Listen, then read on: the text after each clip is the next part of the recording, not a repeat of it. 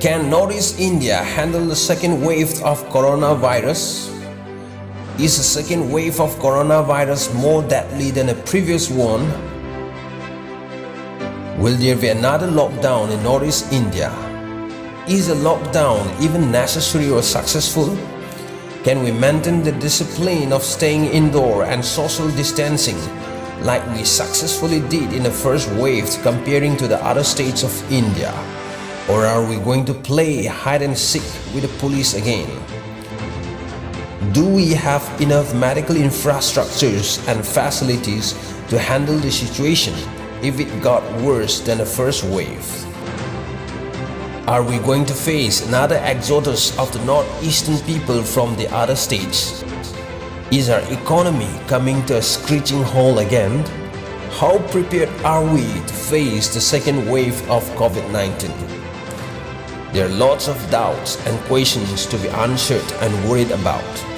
However, experts are of the opinion that there is nothing to be worried or panic about, whether it be from the medical or economic point of view.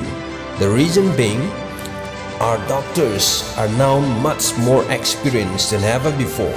Besides, the vaccination process is under rapid pace.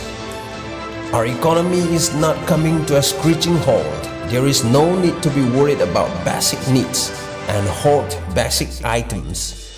Our government is much more wiser now in handling this crisis and situations. A large part of Europe and other states of India may be under lockdown as a new wave of infection sweeps through. But Northeast India has been successful in the past in handling the COVID-19 for some reasons not yet fully clear, comparing to the other states of India, and we can prove it again. All we need to do is to be a good citizen and comply with the government directives and medical instructions, while the government should pick up the pace of vaccination. Don't worry, be happy, stay healthy, stay safe, and keep tuning in to Northeast Horizon.